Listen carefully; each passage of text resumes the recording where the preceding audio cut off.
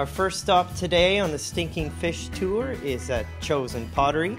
And with us today is Judy DeYow, the coordinator of the Stinking Fish Tour. Can you tell me a little bit about what the Stinking Fish Tour is and what people can see and do if they come out here to Metchosin and East Sooke and check it out? Okay, the Stinking Fish Studio Tour has been running for 12 years and it has a wide variety of artists, so people are able to see woodworking such as marquetry or wood turning furniture, several potters, several jewelers doing sterling silver, chain mail, beaded jewelry. There's fiber artists, there's printmakers, there's painters. It's quite a wide range of work. Why don't you tell people a little bit about your operation here and what you guys do? Well, my husband Robin Hopper and myself, we've had Metchosin Pottery for over 30 years. We work in a high fire porcelain, so it's a very fine clay, it's a very white clay. So there's a huge variety of styles. We also have the sterling silver jewelry of my daughter Morgan Saddington, and we also have her daughter who's 10 and doing pottery also. Lately, the most recent work that I've been doing is the glazed paintings, which are very rare and unusual. I'm one of the only people that actually do that around the world. And I'm using a super fine, almost porcelain-like tile to work on and do layers of glazes on top of them, and they're fired in different ways. I started off life as a painter, printmaker, and this is as near as I can get to painting and printmaking, but still in a ceramic world. By living in these communities, they are very open to the arts. They don't have a lot of heavy bylaws that prevent you from having home-based businesses, which is what an artist needs. You know, you like to bring the people to your space to see your work. They're just very conducive to supporting the arts. Okay, Judy, thanks so much for this. We're looking forward to getting out and hitting the streets and checking out some of the fantastic spots along the way on the Stinking Fish Tour. Okay, thank you. Judy, can you tell us where we're heading right now?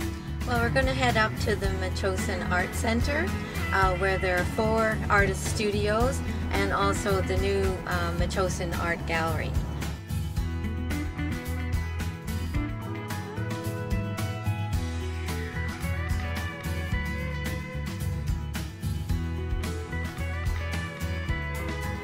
Inside the Metchosin Arts and Cultural Center, you'll come into some fantastic studios, and here with me is Leslie Graham Foreman, and she is the founder and you run Touchstone Studios. Leslie, can you tell me a little bit about the work you do here? I'd be delighted. I feel very privileged to be working with the stone. I don't have formal training, but I'm very clearly guided by the stone. So I follow the stone, and it's a step-by-step process for me. This piece is soapstone, and when I touched it and looked at it, I knew it was a grizzly bear. And so I just start carving, and I do one little section at a time, and it just unfolds. And if I'm not sure, I just have to wait a few minutes, sit with the stone, and it gives me a lot of clear guidance as to what the next step is. So it's fun. Another feature artist here at the Metchosin Arts and Cultural Center is Cheryl Taves. Cheryl, you've got 3 types of artwork here on display. Can you tell us what you do here? I do a few different things. Predominantly I work on panel. I'm mounting paper onto the surface of the panel, and there's a few works behind me here. What I actually love about paper is its absorbent quality, and I sand into that surface and scratch into that surface with various tools. So I really work the surface of my panel by mounting the paper on it, back and forth with paint and sanding and that kind of thing. The other way that I work is on Mylar, and Mylar's a polymer paper. It's a plasticized paper. I have an example of it here. It's frosted and it's translucent, so it actually allows for light to transfer through the surface. So I paint on it with oil paint, and I draw with graphite and charcoal, and then I mount it onto white paper, and that really pushes light through and allows the oil paints to really glow and kind of gives a backlit effect to the work. And then the third way that I work is printmaking. I make monotypes, and they're done by creating an image on a plate and then transferring that image to paper under pressure through an etching press.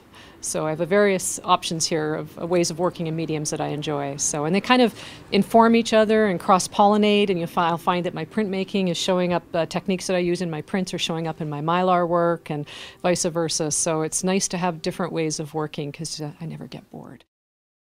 We are in the studio of Detlef Grundmann and Charina Loggia.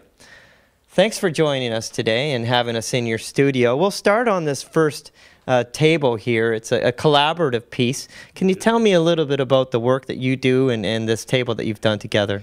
Well, my woodworking is a fairly traditional joinery with local woods, very fine finishing.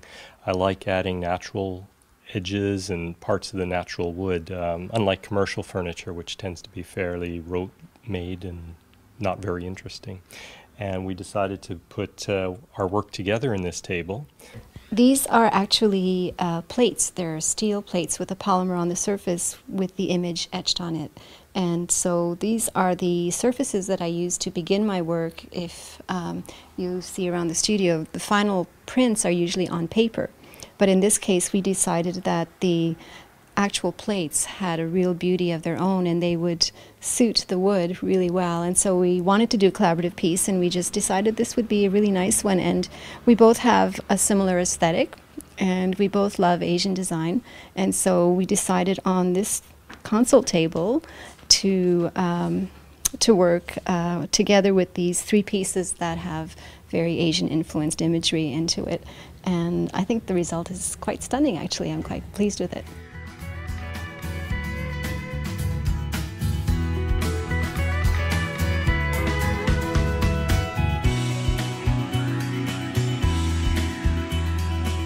We are now in the amazing studio of Jennifer Kavari of what was once your barn loft. Yeah. Jennifer, can you tell me a little bit about the materials that you're using in your artwork?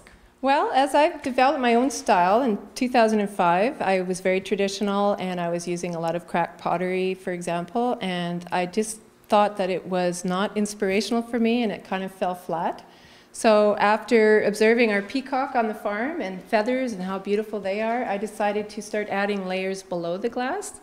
And then by adding recycled objects as much as possible, bringing it all together. And it's sort of a combination of mosaic and mixed media. And it's just so rewarding to take bits and pieces of recycled material and put it all together, and it creates a whole nother story.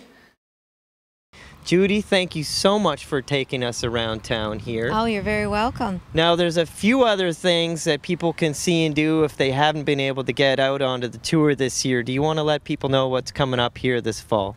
We're going to have a group show in the month of November in the new Metchosin Art Gallery here at the Metchosin Arts and Culture Center. And at the same time that the exhibition is on, there will be several evenings where some of our artists will be speaking at the Metchosin Community House.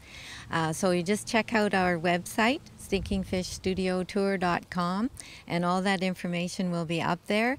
The exact dates, the opening date of the exhibition, and the individual artists who are speaking at the community house. Well, definitely look forward to checking that out, and a special thanks to LA Limo for taking us around Metchosin here today, and to you for being our gracious host. Thanks so much. You're very welcome. Thank you.